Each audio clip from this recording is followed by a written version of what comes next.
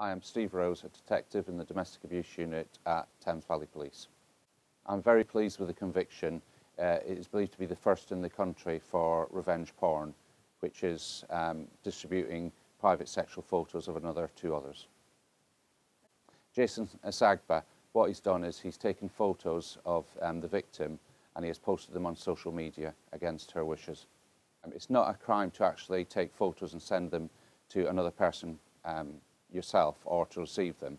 It's actually posting them to others when you don't want them to. I'm hoping that it sends out a strong message to those who want to distribute these photos that we will take the law against them, use it, and there will be a conviction against them. And also it's to prevent the distress and images being out there from the victims. The new legislation came in April. As I say, it's called revenge porn.